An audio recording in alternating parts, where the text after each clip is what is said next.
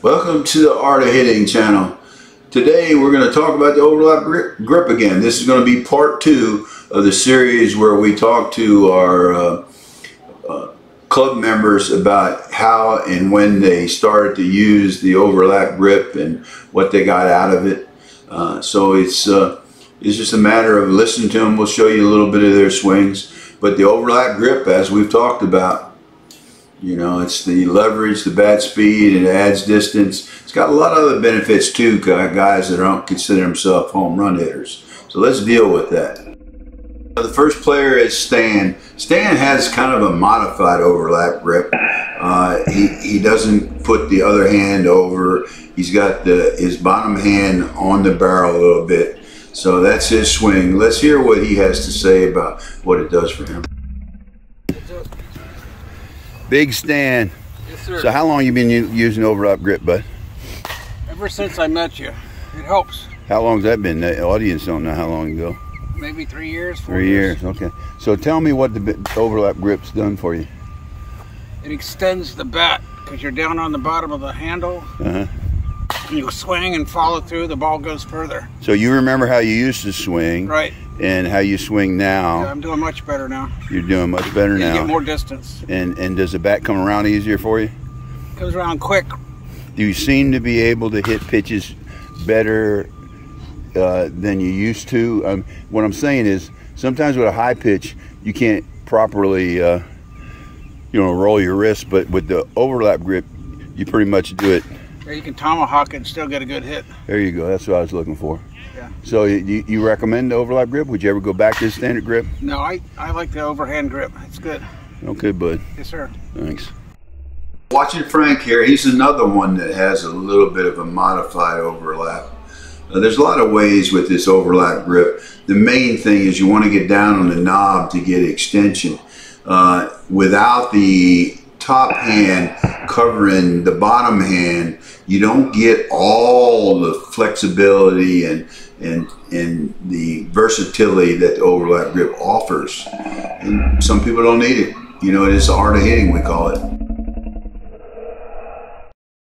So Frank, you know, I'm over there talking to Dan about arms, and you roll your freaking sleeves up like, holy shit, look at, he's got pipes even. I don't know, that shirt, I don't know if I may not be able to put it on YouTube. That shirt looks like a sexist shirt. Resort. You don't have to cover it up, dude. So how long you been using overlap grip? A year and a half. So what do you, now you've been using a year and a half, tell me your feeling and the results you get with it. Well, I had only been playing for a couple months when I started hitting with you, and then I just fell into using the overlap grip, and because I hadn't been playing much. Fell into it? I didn't say, hey, you ought to use the overlap grip. Yeah, you did.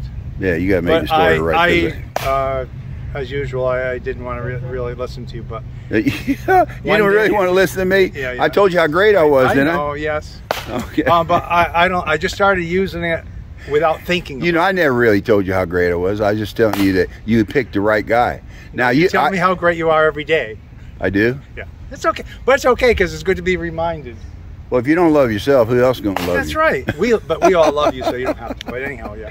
Yeah. Well, look, I'm 78. You know, here's my problem. I'm 78. When I used to stay with all these guys hitting that far, they hitting it 20, 30 feet, maybe 50 feet. I don't know. Maybe hit it 70 feet farther than I do now. But I could stay with them now. At 78, dude, I can't. I'll tell you a lesson. Well, you're doing medicine and everything. You'll be back. Well, yeah. Well, I know you're going to be back because you're too competitive. Yeah. Well, I'll be fine, but I think. Yeah. But let's get back to you. Okay. But yeah, you did that. I told you that because I thought you had good wrists.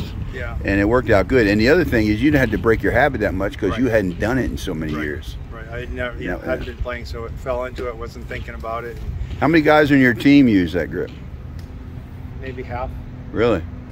Seems like a lot of the big hitters do, but I don't know. I don't know. See, that's a fallacy because the overlap. You're a little guy, and you maximize your physical ability with an extra technique like that because it allows you to hit the ball a little farther, gives you a faster bat, and it just makes you a better hitter. You know, and you know, I mean, not that you couldn't be a good hitter the other way, but this allows you a few extra hits because you're able to hit pitches you normally wouldn't the other way, right? For me, it works. And you know, one of the things was what you had said, like the snap, and helped me with my follow through. When I first played, I saw your videos. I was just going like this. It was terrible. But that helps you carry all the way through. Follow through all the way and have smoother swing. You recommend it to other people? Yeah. Okay, man, thanks. Frank's the most improved player in the hard hitting club. You got player of the year, didn't you? No, most improved. Not most improved, okay. Okay, well, I exaggerate a little bit. Now, Big Chuck, he uses what one would call the full or the pro overlap grip. There's all kinds of names for it, but he does put one hand over the other and it's off the bat. What do they call when you photobomb a video? He was photobombing you. Oh, this is what they call Big Chuck. He don't even have his damn shirt on. I should turn the camera off. But he's got a look, don't he, folks?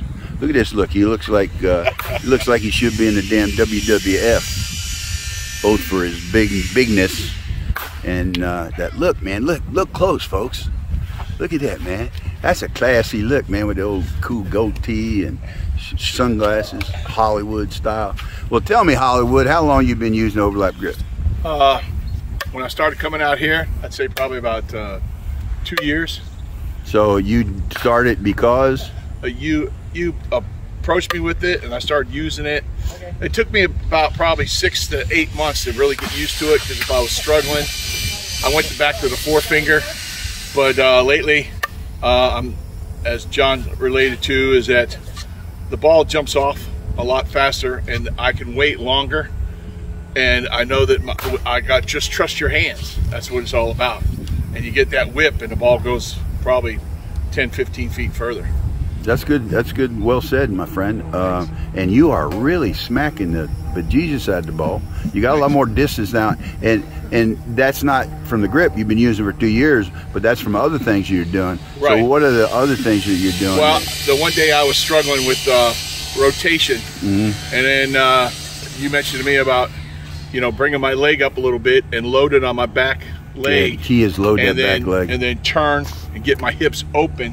And once my foot hits, then snap the bat. So that's a fundamental. The three fundamental things all hitters do: they load, they stride, make sure that front foot's down, and then your arms are back. Always keep your hands back, and you start that hip rotation, and you bring your hands around. And another thing is, I want to let you know is that yesterday I was working with Bob O'Brien a little bit. Oh, throw them big names out there. Well, but the thing is what I was doing was trying to get that stretch in the obliques, and I was bringing my hands back behind my shoulder. Bow and arrow effect, And then when I'd come across, I was already rolling over on the ball instead of going from here and then throwing the bat from when I turn. So all in one motion, he helped like me there, yeah. So that's the key, and is that if you do all the load, the stride, and then start to hit, you keep your hands back, even if you're a little off on your time and your rhythm, you'll get a pretty good swing off.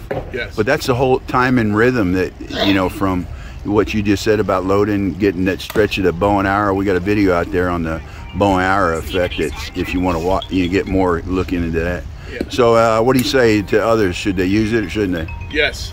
If you're able to put the time in and not get discouraged at first, like I was getting a little frustrated because you got to get through that. Everybody's got to get through it. You got to get through the growing pains, and once you get that, and once you start seeing that ball jump off the bat, and you're gapping people, you're like, man, this grip is awesome. Okay, buddy. Thanks. Thanks, buddy. Well, now you have the input from about 7 players on why they use the overlap grip. Just regular players, no superstars or pros, and basically it improves the leverage and improves your bat speed and adds distance. So it's up to you. Just out there for your evaluation. Please hit subscribe.